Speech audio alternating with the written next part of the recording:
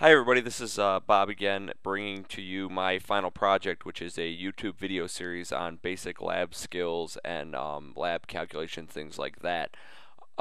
It's intended to be an introduction to basic skills that can be used in an advanced physical science class or a chemistry class at the high school or introductory college level. I've included several short videos, some of which are live videos of me doing demonstrations and explanations, others of which are PowerPoint video captures through Camtasia.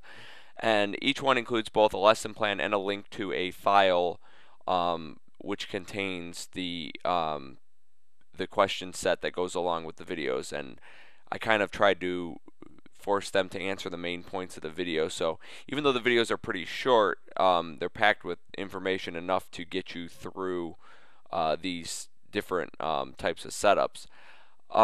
Also, along with this video, I've included the link to a main page which links to all the other files, so you can access that there as well.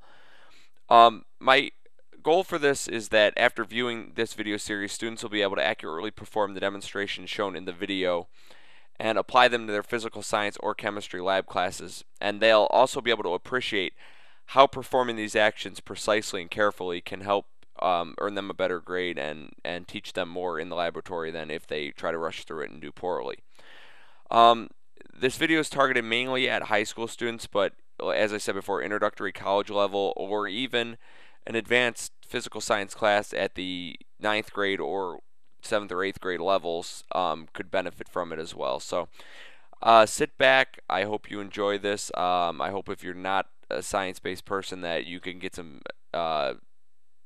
knowledge into what I go through every day and what Pat, our classmate, goes through every day with our chemistry students. So it's been a pleasure sharing this semester with you, and I hope you enjoy this.